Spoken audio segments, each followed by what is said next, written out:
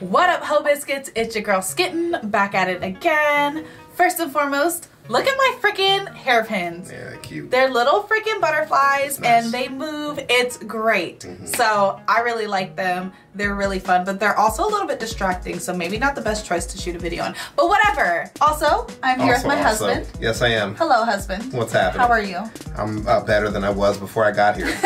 I'm glad to hear that. Yeah. Always really nice to have my husband here with me. It's always great to have you here as well. Thanks for being here. I think you're pretty cool. So anyway, today we are here to watch Tier Zoo. I know we're a little late, okay? I'm sorry. I know you guys like for us to react 0.2 seconds after the video drops, but sometimes we can't do that. Sometimes my husband has to kiss my face instead. Hey there. How are you doing? Looking good over there. Sometimes Yeah. my husband has to kiss my face instead. You're looking like a real snack. Mmm. Did you just lick me? Yeah. They're delicious. Today we are here to watch the crustacean. Today we're here to watch the crustacean tier list. I think my list of animals right now is gonna go frogs and then crabs. Like I've been really feeling crabs. I vibe lately. with that. Yeah. No, I actually really like that as a tier list. Yeah. Yeah, and then cats are third. I think like it will probably be like parasites before cats. And I don't know how far down that goes, but wherever you get to like grubs parasite list, cats are probably around under that. And then like raccoons. Oh, okay, all right. Look, this intro's gone 1,000 different directions. Just know we love each other. We love you. We love Tier Zoo. And without further ado, let's go ahead and get started. Okay. The music is sick. Fight back. Fight back. Oh. Oh my god! He punched his arm off. Maybe don't. Okay, every time I see something about a mantis shrimp, I think about that Jamie Foxx movie where they gave everyone really cool powers, right? And then Jamie Foxx was like, I have the power of a mantis shrimp. Crustaceans are some of the most popular builds in the entire game. In fact, they're so crab. popular Yes, that it's become sort of a carcinization! meme that every player will eventually drop their current character and switch to being a crab main. Crab. But just how competitively viable are crustaceans really? Which unique abilities does the crustacean Oh my class God, make he's use of stuck. that enabled them to He said have a help. resilient force across so many of the game's expansions and balance patches? And are they actually an optimal build choice in the current meta? Or are they just an easy-to-pilot, low-skill floor character? We'll discuss all this and more as we rank the most notable builds on the Crustacean tier list. Okay. This video was sponsored by GiveWell. Before we get into the tier list, Catch a let's crab. first discuss the Crustacean faction's general game strategy, Okay. and the key abilities they use to accomplish it. Crustaceans are part of the larger faction of arthropods, and so crustaceans inherit all the main perks of the arthropod class. So wait a minute. When you say, would you love me if I'm a worm, do you also mean crab? I could love you if you were a crab. Look, you got worms at the top, and you got crabs at the bottom. They're all a part of the same family. Okay, but worms are not crab. Worms are like related to crab. Right, they're all arthropods. Yeah. So say, would you love me if I was an arthropod? And then I could say yes.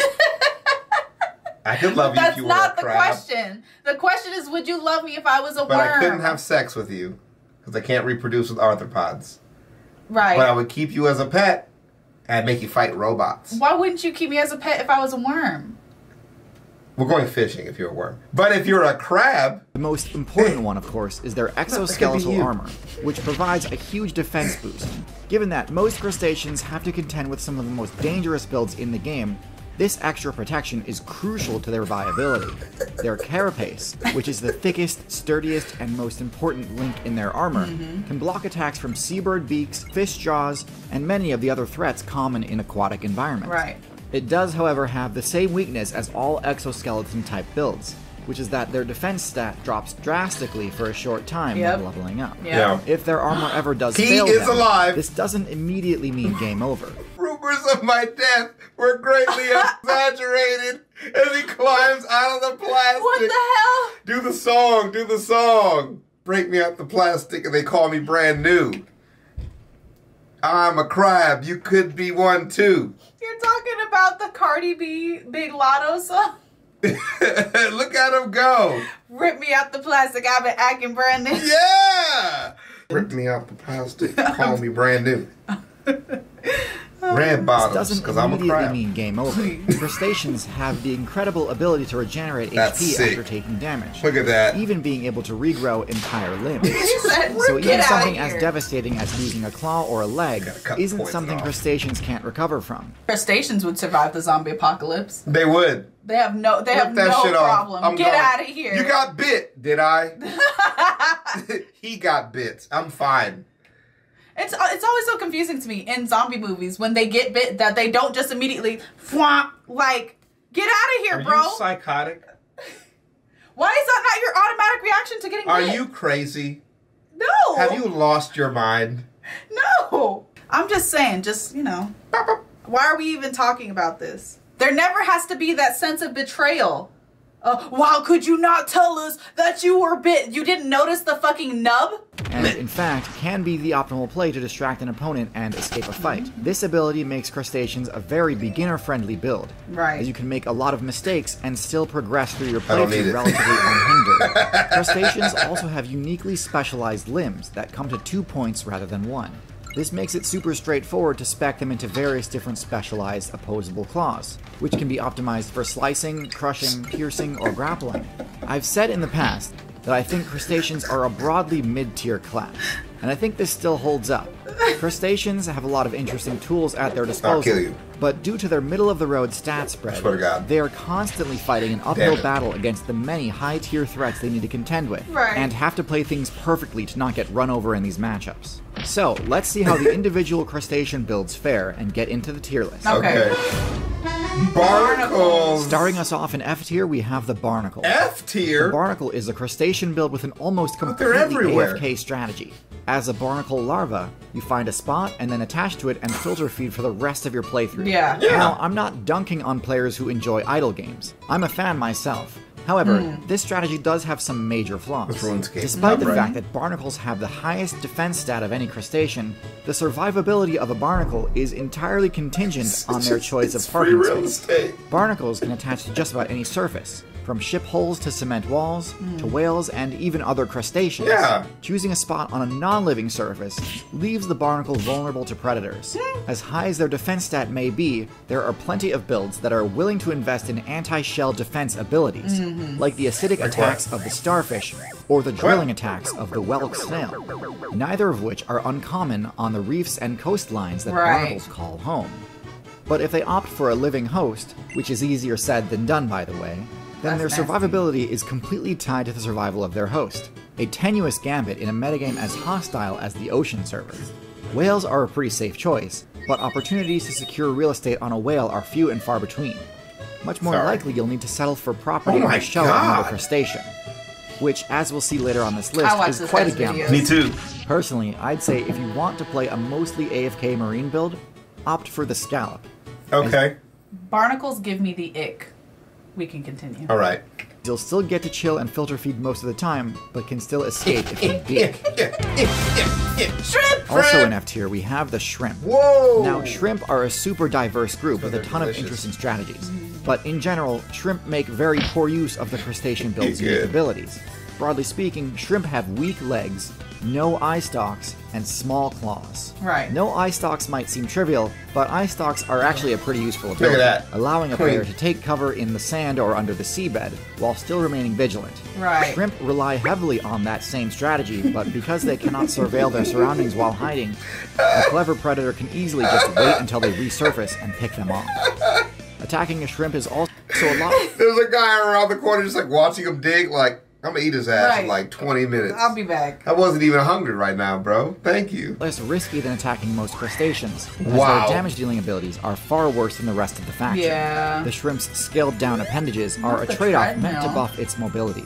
Shrimps have spec'd into shorter, flatter legs that increase their aquatic movement speed in a way somewhat reminiscent of a fish's pelvic fins. This is a neat idea that means shrimp can freely swim rather than walking along the ocean floor. But in practice, this kind of just meant that shrimp ended up as the seahorses of the crustacean faction. A tankier but slower moving swimmer that can't adequately defend itself or evade attacks, Wow. so it gets bullied by every other nearby player. Shrimp do have one escape ability, in that they can very quickly dash backwards. But this is of course very predictable and exploitable by experienced players. Damn. Nice. Now, it's important to note that while they may not have the best stats, crafty shrimp mains have been able to reach some level of viability in the meta, either by speccing into debuff cleansing abilities and playing as a predator support class, or by abusing a quirk of the game engine which allows them to fire off powerful short-range sonic projectiles called cavitation bubbles that can stun other players. These are both respectable strategies that merit higher tier placement, but as a whole, shrimp are stuck in the bottom. Okay. Alright. Isopod! First, in D tier, we've got the isopod. Other than the barnacle, which literally cannot move, the isopod has the highest base defense stat of any crustacean on this list. Its shell is perfect for deflecting attacks, and when they curl into a ball like an armadillo, there are very few predators that can threaten them unless they're several orders of magnitude larger outright. However, the isopod has essentially no damage-dealing abilities whatsoever. It has no attacks, no poison, nothing to threaten aggressive players with, and so against a persistent attacker, it will essentially always lose. Isopods are a diverse and widely distributed group, with both terrestrial and aquatic variants. The terrestrial variants, known as woodlice, pillbugs, and roly-polies, function very similarly to miniature cockroaches, using their flat shape to wedge themselves into hard-to-reach positions, and only leaving the safety of these places in order to scavenge for loot. The larger aquatic variants of the isopod are usually similar in their strategy, but can also opt for a parasitic play where they actually fuse with a fish player, destroying and replacing the fish's tongue. This parasitic strategy is great for farming XP and is super AFK, but does come with pretty much all the same risks I mentioned about the barnacle. If the fish gets attacked and defeated, the isopod usually goes down with the ship. It's like in Call of Duty, I almost said the quadruped. The hell are you? What kind of game you playing? The Collateral. Damn. Yeah. Yeah. The quadrupeds. That's crazy. That's crazy. I think I was like thinking like Collateral. I was thinking like quad kill, but I don't know where the quadruped came out. Okay. But like the Collateral. I think because I was thinking of animals, so it's like quadrupeds. And anyway. Then I was like quadriceps, and I was like Collateral. You're in the wrong direction. Your brain did all that. Thinking about Call of Duty. I was imagining you shotgun people. I wasn't even there. Technically, if given the chance, they could detach and escape. But in the marine meta, chances like that are quite rare, and without a host, they're likely to just get picked off anyway. Not the worst crustacean, but it's leaving a lot on the table not making use of the crustacean's highly customizable forelimbs. Next in D tier we have the crayfish, also known as the crawdad. This is a smaller variant of the lobster subclass, which mainly sticks to freshwater servers.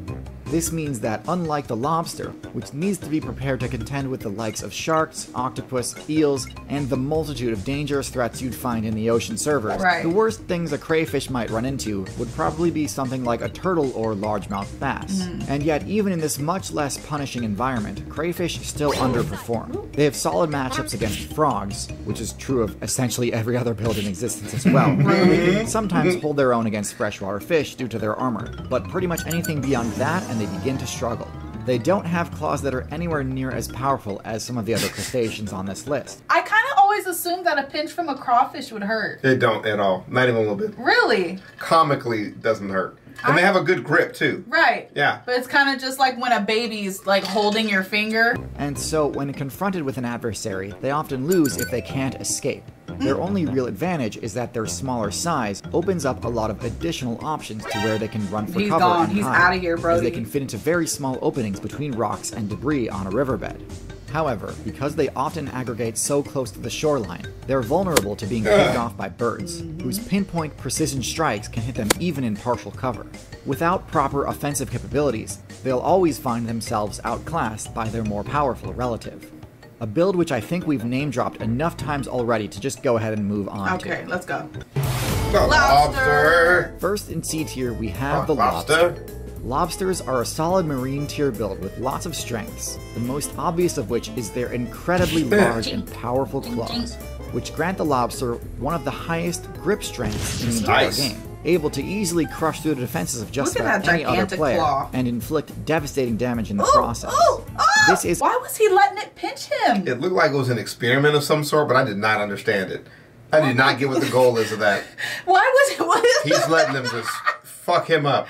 Why? Why? That's a great question. Oh my god. That's a fantastic question. This is excellent for defense and also for taking control of an objective or point of interest on the seafloor. Similar to shrimp, lobsters also have fairly decent mobility, although the only direction they can move quickly is directly backwards. This is all quite solid, however, the lobster does have its own share of weaknesses in addition to the standard crustacean weaknesses. This backward mobility is fairly limiting, and means that attacking a lobster from behind often leaves them with very little counterplay options. Right. As their claws cannot reach backwards, and if they try to use their burst mobility option, their only choice will be to move directly towards you, unless they slowly reposition themselves so that their back faces away from the threat. Right. Now, this is in contrast to the next build on our list, which I think is a bit more versatile in its mobility. True crab. Next in C tier, we finally arrive at the crab build. Crab. The poster child for the crustacean class, and one of the most reliable and consistent mid-tiers in the entire game. Okay, real quick. Which is more accurate? Like this? Or like this? Ah, putting the things out there. That's actually a good question. Which one? Which one? Okay. You know? I got a good one. Like if a crab was to wear a tie, would he wear it over his eyes or around his abdomen? Like underneath his mouth? I'm thinking under his mouth. You know what I'm saying? Yeah. Because I think under the eyes, right in the middle. It would fall like right over his mouth. No, I think it's got to be under like the a little mouth. fancy guy. I think his hat goes over his eyes and his tie goes under his mouth. You can put the hat in between there. Well, and hat things in around the between. side. No way. Crab claws are extremely customizable, able to be optimized for whatever best suits the current meta. Some spec into smaller, more precise claws that enable to capture small prey more easily. Octopus! Some spec into sharp-edged claws used for slashing at Oh soft my prey gosh! such as cephalopods. And some opt for pointed claws, perfect for jabbing at pesky fish who can't mind their business. However, the thing that really sets crabs apart from other crustaceans is that they've opted not to spec into the pleon trait. The pleon is the rear abdomen seen on most other crustaceans we've discussed so far. It's the tail part which allows shrimp and lobsters to use that special burst mobility option. The delicious trade-off, part. though, is that the pleon vastly increases their hurt box and functions as a weak point. In order to have the flexibility required to give them that quick movement, they can't be as heavily armored as the rest of them. So, while crayfish, shrimp, and lobsters fold pretty quickly when being attacked from behind, crabs can usually just shrug it off. However, just because they can't dash backward instantly like other crustaceans can, doesn't mean crabs are immobile.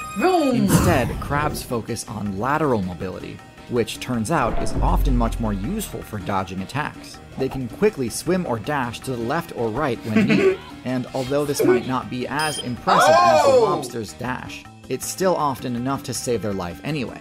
Now, I don't want to give you the impression that I think crabs are at all overpowered. They still get bodied plenty, especially by builds that spec into high intelligence. But the strategy that goes into optimizing your character's hurt box is not something I think we should overlook, as that actually is a pretty high-level play. Like, stop that. Hermit crab! First in B tier, we have the hermit crab. Now, unlike basic crabs, hermit crabs do have a pleon, which they need to protect by scavenging and equipping the shell of a defeated snail player. Technically, this means they aren't true crabs, but what really matters is that this ability is busted. It allows them to match the defense stat of the barnacle while retaining their ability to move. And on top of all that, the shells themselves can be augmented with extra perks, courtesy of sea anemone players. And using this combo, hermit crabs can add a toxic sting to their defense too. I won't spend too much time on hermit crabs because I've already got a full video about them. Yeah, that was great. But just understand that they've turned the main weakness of the false crab crustaceans into a major strength. The largest variant of the hermit crab, the coconut crab, can actually reach such giant sizes that it surpasses the need for a protective shell, since there's essentially nothing that's able to direct it. And by dropping the heavy shell, they gain the ability to climb, which can allow them to even turn the tables on other birds, which normally have an oppressive matchup against crustaceans. Nice. Next in B tier, we have the copepod. The what? Now, this may seem like a weird inclusion on this tier list, as I usually don't discuss builds from the microbe weight class. But copepods really do deserve a mention, as they pretty much have the entire zooplankton metagame on lock. I don't like this. They're one of the most numerous builds in the entire game, and can survive almost anywhere due to a multitude of elemental resistances. They're almost like water bears in a way, except in addition to being quite durable, they're also easily the most mobile of all plankton builds. Most other zooplankton only start out in that weight class. SpongeBob. It was a SpongeBob reference. Okay. When he was like, I can deny it no longer. I was like, why does that sound familiar? Thank you. You should have recognized it before me. You actually watched SpongeBob. The little guys are freaking me out. Where they're like twitching around. I don't like that. All of my knowledge of SpongeBob comes from memes. He's dating a freaking robot. Yeah. The guy's a weirdo. Yeah. Using their microscopic size to avoid detection from larger predators. However, as they level up, they increase in size and phase out of the planktonic metagame entirely. However, while in their planktonic stage, they're usually not super competitive, as they've spent all of their evolution points on abilities that they only unlock later on. Copepods, on the other hand, are fully optimized to max out their viability against other zooplankton, and thus completely dominate the meta in that space. Yeah. They're not completely invincible, of course, and the do hell is often happening? get taken down by colonial microbes, such as the Portuguese Man War and its What relatives. is going But on here? among free-roaming zooplankton, copepods reign pretty much uncontested in their niche. Okay. This is especially problematic for human mains, because copepods also ally with Vibrio bacteria to gain the bioluminescence ability, but can also transmit the deadly disease cholera. Okay, and then we're And at the moving top of our on. list, in A tier, we have the It's a mantis freaking shrimp. alien, the The mantis shrimp. is famously one of the most stacked builds the game has ever seen, He at beat least when the it hell out comes of to this dude. offense. Instead of the standard crustacean grappling claws, mantis shrimp opt for either raptorial blades or bludgeoning clubs, which they can swing with truly unparalleled strength. These attacks deal devastating damage to any player unlucky enough to be caught on the receiving end. And in many cases, these attacks result in a one-hit kill. Now, the mantis shrimp has a lot of hype and attention surrounding it, with a lot of players decrying the mantis shrimp as OP and broken and so on. The hype around its power stat is absolutely deserved. However, we can't forget that this build has a body plan roughly similar to the build that I've rated second lowest on this tier list. Their large, less heavily armored Pleon sticks out quite far from their carapace, which can leave them vulnerable to ambush attacks, just like a regular shrimp or lobster, snatch them up. which is not an uncommon occurrence given their lack of camouflage. In addition, their small fins and small legs don't exactly translate to a high mobility stat. The mantis shrimp is always so interesting to me. I try to focus, but like he's not talking about its eyesight, like at all. Well, we might be getting into it. Well, maybe, but I'm just, to me, I thought that was like the top thing. I thought it was like the power stat is overhyped. It is hyped up a lot, but overhyped. And the vision, though, is like insanity. And I'm trying to like, I'm waiting for it. Okay. You're ready. Anticipating. Which is why, despite the fact that they're packing incredible heat, mantis shrimp usually only hunt the absolute slowest of prey, clams, scallops, and snails. This isn't a bad thing at all. In fact, I think the existence of a proper tank buster build is healthy for the overall metagame. But I do think the power of the mantis shrimp gets exaggerated a lot on forums and discussion boards. Abilities like being able to see color and polarize light in a unique way, or the bonus sonic damage effect their punches create, these are fun little quirks, but I don't think they significantly affect the mantis shrimp's place. Really? Give them running legs and the ability to breathe on dry land, and we'd probably need to start discussing a ban them. Overall, I think crustaceans are in a solid spot in the current meta. Not overpowered, but not to be underestimated either. Crustaceans and insects are closely related, and are the most successful factions within the arthropod class. So it's only natural that they'd constantly be compared against each other. Insects are far more dominant on land, whereas crustaceans reign supreme in the water. Though they're similar in many ways, insects have a lot of unique abilities that crustaceans do not, such as venom, eusociality, and most importantly, flight. Meanwhile, most of the important abilities we see in crustaceans are also found in the insect faction.